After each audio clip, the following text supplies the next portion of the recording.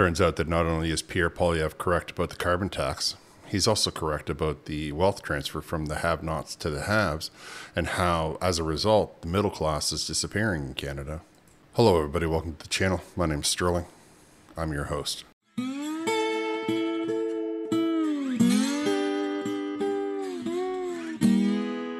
So I was looking over the economic report that was released today by Statistics Canada, titled Distributions of Household Economic Accounts for Income, Consumption, Saving, and Wealth of Canadian Household in the second quarter of 2024. And really what that means is how much are they spending and how much are they saving on the five quintiles, the wealthiest all the way down to the poorest. And it is not a good outlook for those of us that are middle class and lower. We are losing money hand over fist. And just like Pierre Poilievre keeps talking about, it's getting economic wealth is being taken from the have-nots and given to the have-yachts. And the Liberal Party is doing nothing to stop it. Now, at the beginning of it here, they'll just give you a synopsis of what the report contains. Economically vulnerable households, those with lower incomes, those with less wealth, and those in younger age groups, continue to struggle to maintain their financial well-being relative to other households amid persistently high interest rates and housing cost pressures, which is just a fancy way to say the most vulnerable in this country, the poorest among us, are getting poorer because of household and interest rates. Now, I'm not going to read the whole report to you, but I am going to read the pertinent parts, a couple of really important aspects of this report. Income gap widens as investment gains for highest income households outweighs wage gain for the lowest. So, investment gain, but he had some cash, he put it into one of these mutual funds or he bought a company, whatever it may be, and that income paid him out. And the other fella was trying to get a job that paid him well, but for some reason it didn't pay well enough. Income inequality increased in the second quarter of 2024 as the gap in the share of disposable income between the households in the top 40% and the bottom 40% of the income distribution reached 47 percentage points, the largest gap ever recorded in the history of the collection taking, which is 25 years because it was started in 1999. Now, the top 40% are going to be the upper middle class and the upper class, and the lower middle class and the lower class are going to be the bottom. The middle class itself is going to be that 20% that they're missing. Persistently high interest rates over the course of 12 months ending in the second quarter of 2024 had varying impact on household finances depending on the level of income. While higher interest rates can lead to increased borrowing costs for households, they can also lead to higher yields on savings and investment accounts.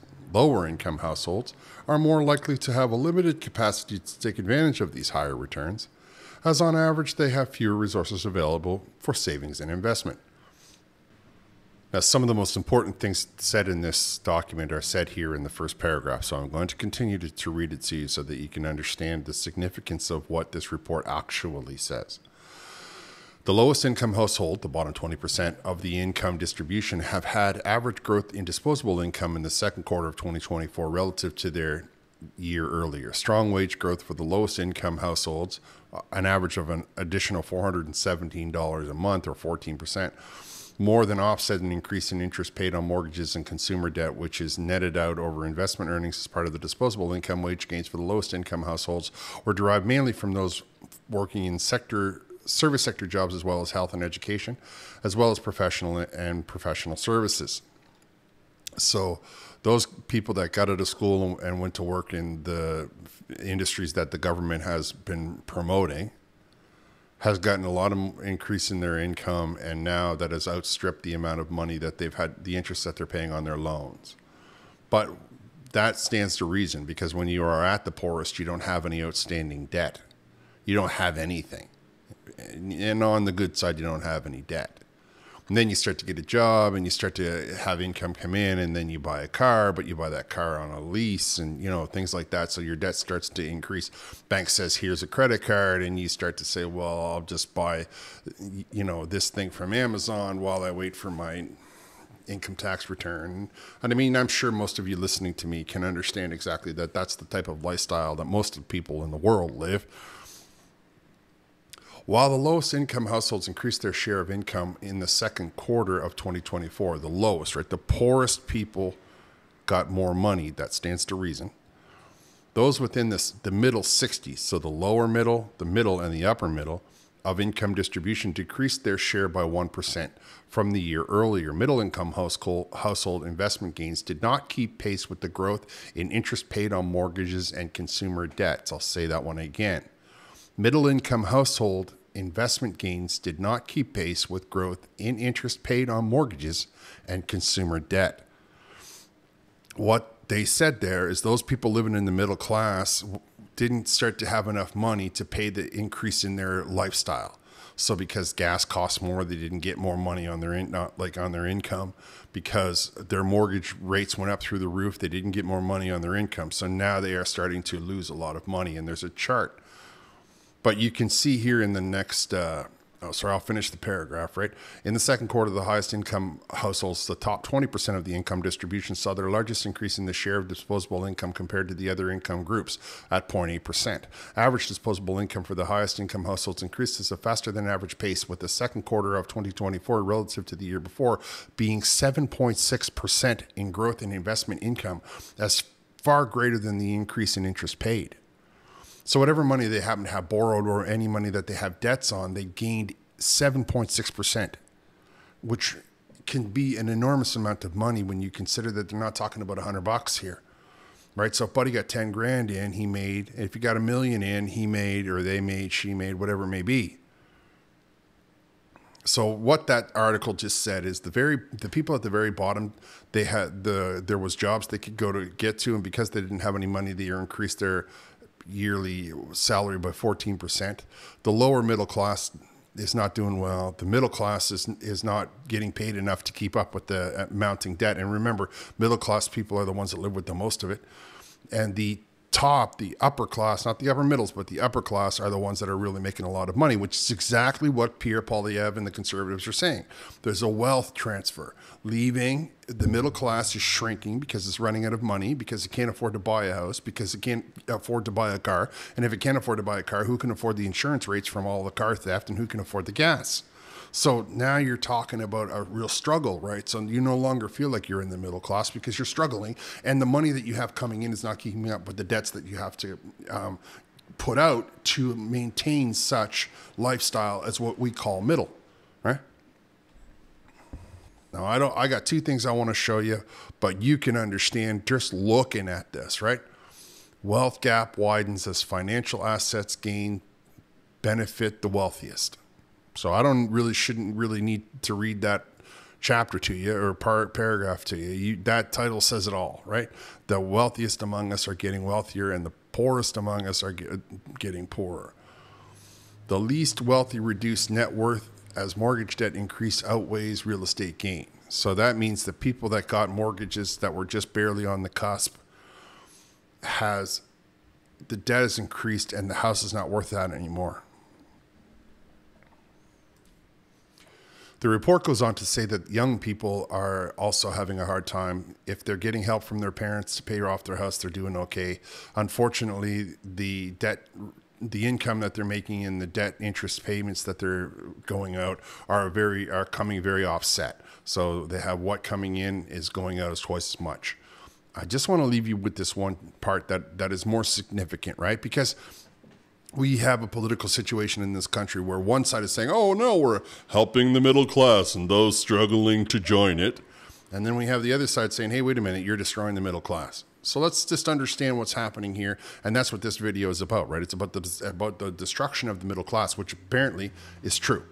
So here we can see average household net savings by income quintile, which for those of you that might not be aware, the quintiles there's 5 of them, obviously with the word quint, and they go lower class, lower middle class, upper middle class, and then upper class. And that is just how much money you make. That's based only on your economic situation.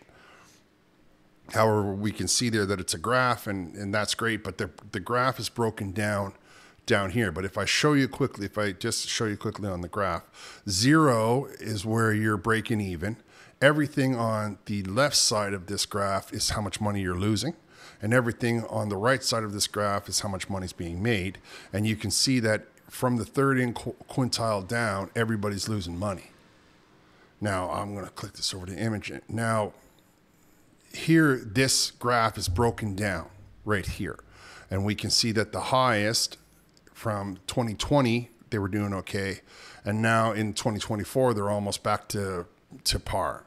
The fourth, right, the second highest in 2020, we're doing okay. And then we come across in the second quarter of 2024, yeah, it's less than half of what they were making, but they're still in the black, right? The third, they were doing good for 2020. They were barely scraping by 2021. Oh, COVID. That's what the liberals will tell you.